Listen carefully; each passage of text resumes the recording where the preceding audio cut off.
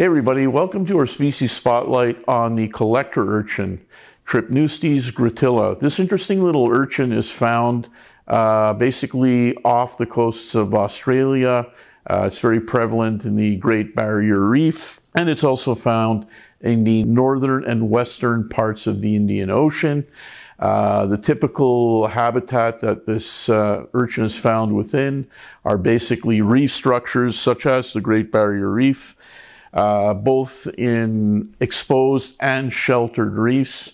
The typical type of habitat that they're found within varies greatly.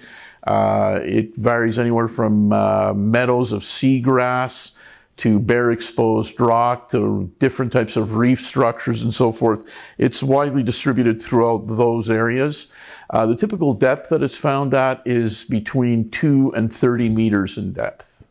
Now let's talk a little bit about the behavior, tank size, colors, and so forth concerning the collector sea urchin. The collector sea urchin is really one of the most attractive sea urchins. It comes in a huge variety of different color morphs.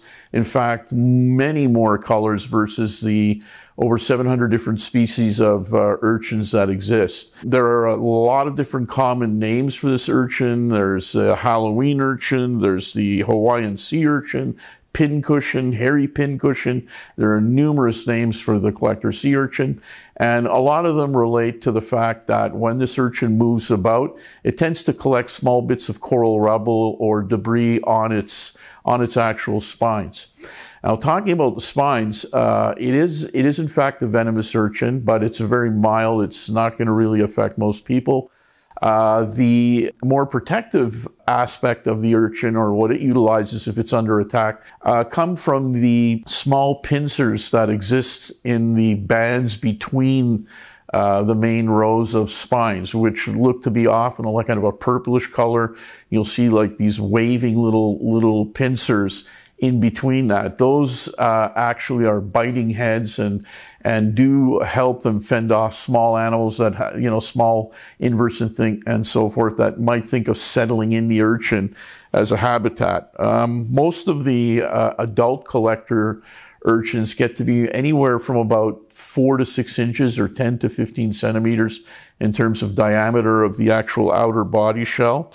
And the type of structure you want to set up really for keeping a collector sea urchin is really more open kind of reef. You want to avoid very densely packed reefs or compacted reefs. It makes it harder for them to move about. And having a little bit of open area in the front, obviously, and channels going through your reef, that's a better type of structure for urchins to be able to maneuver themselves around. You want to avoid, of course, keeping the collector urchin with any predatory species of fish, large predators. Triggerfish, of course, that's a no-no. They're known to eat urchins. And, of course, the stocking rate when it comes to keeping urchins, 1 per 40 to 50 gallons is pretty much a safe ratio. They're very adept at eating coralline algae and getting rid of any algae in your tank very quickly. They're a great part of any cleanup crew when it comes to reef keeping. So you got to bear in mind that they're going to run out of food at one point, and you're going to have to supplement their diet. Too high a stocking rate is going to put really feeding pressure on them, and they're not going to be as well nourished. Now, when it comes to water quality or water conditions for keeping a collector urchin, pristine water quality is very important, just as it would be when you're keeping a reef aquarium. It's always key. So a good functioning protein skimmer, a good water changing regimen is important. As far as the actual values or basic values for keeping them, a specific gravity of 1.021 to 1.025, a pH range of about 8.1 to 8.4, and a temperature range of about 74 to 80 degrees Fahrenheit or 23 to 27 degrees Celsius.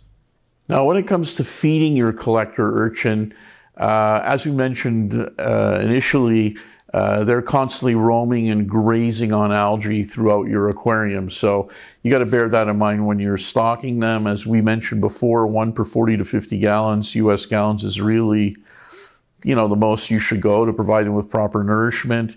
At one point, they're going to run out of a lot of algae films and so forth to feed upon. They're also very adept at stripping coralline algae out of your aquarium, which means in relation to feeding that you should be paying attention to carbonate hardness. Make sure you maintain a very good level of carbonate hardness to stimulate the growth of coralline algae, because these guys are going to be eating it. Now, when you run out of algae and you want to supplement their diet, a good idea is to include some sheets of dried nori seaweed. That can be clipped to the side of the aquarium at night, preferably, is probably a better time to offer them a sheet of nori seaweed. In summary, the collector urchin is a really interesting little invertebrate to add to your reef aquarium. It forms an important part of a reef cleanup crew. It's very attractively colored, and it provides a really different life form moving about your tank, which adds to the interest level. We definitely include one in any reef that we set up for sure. Hope you enjoyed the video, guys. Don't forget to like, subscribe, and comment. Look forward to doing the next one. Till the next time.